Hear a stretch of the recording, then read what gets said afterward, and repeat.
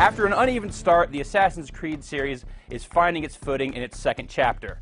It would seem that the developers at Ubisoft Montreal have put considerable thought into how to bring some color and depth to the detailed and occasionally brilliant sketchwork provided by the original Assassin's Creed, and that effort has paid off generously. If you're not already familiar with the high concept intricacies of the original Assassin's Creed, you may want to read up before jumping in here. Assassin's Creed 2 makes some token efforts to catch up new players, but after a quick summary reel about the war between the Templars and the Assassins, the Animus, and the role that Desmond Miles plays in this hot mess, it picks right back up with the final shot from the first game and doesn't look back. We have to go.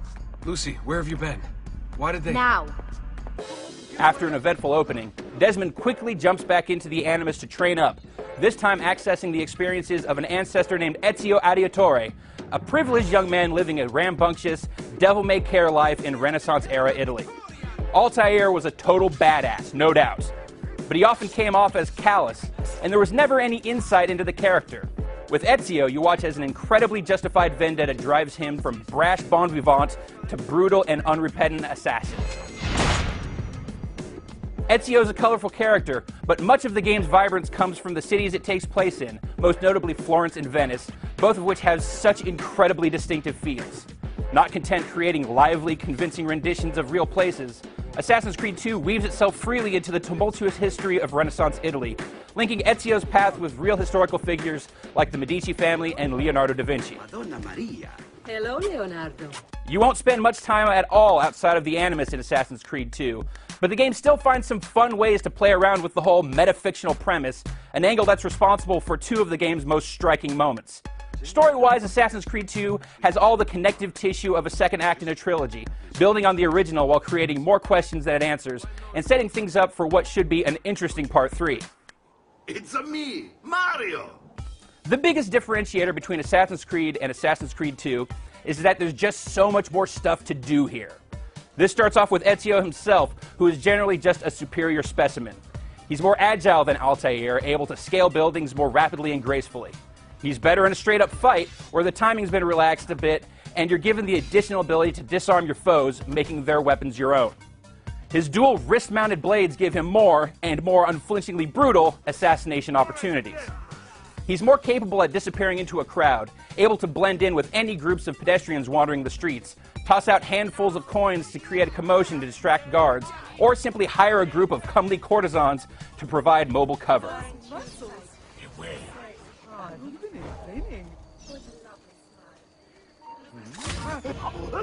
While Ezio has more means by which to dodge security, guards now have more memory of your action. Too much high-profile wetworking will leave you with a notoriety level that makes it harder to get around, though you can then reduce your notoriety level by tearing down wanted signs, bribing heralds, and murdering corrupt city officials. Then there's entirely new elements, like an economic system where the monetary investments you make into the small, dilapidated town surrounding your family villa will pay out dividends that you can spend on new weapons, armor, color schemes for your outfit, and more. Though a certain murder fatigue can set in with the main story path after a while, the game does its best to stave it off with regular changes of scenery and plenty of extracurricular activities. There are thankfully no flags to be collected, though there are still race, courier, and assassination side missions to take on. You'll find labyrinthine tombs that require crackerjack timing and confident command of Ezio's full set of abilities to traverse.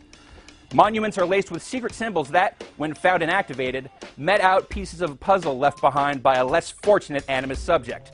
You'll randomly happen upon pickpockets and enemy couriers that you can hunt down for profit. Most of the time, you don't have to seek out diversion. It's much more likely you'll just naturally get sidetracked on your way to murder someone else. This isn't to say there aren't some grievances to be leveled against Assassin's Creed 2. Like the original, there's too much recycled voice work in the world at large, and if I never again hear the Italian-tinged voice that cries out, "Money, money, money!" when you toss some coins on the street, it'll be too soon. The semi-auto nature of the way Assassin's Creed's traversal system works is a big part of what makes it feel so slick, but can also backfire on you. Considering Ezio's high-wire lifestyle, it's usually pretty frustrating and calamitous when your intended direction isn't interpreted the way you might hope.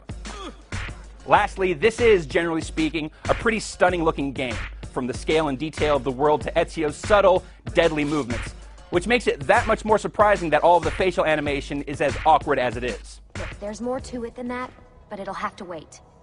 Trust me, okay? I came into Assassin's Creed 2 with a certain qualified affection for the original, and was thoroughly pleased with the lessons the developers learned between the two. Assassin's Creed 2 offers fundamentally the same kinds of thrills as its predecessor. It's just been expanded, streamlined, and overhauled in ways that bring it closer to grace and make it a much easier game to recommend.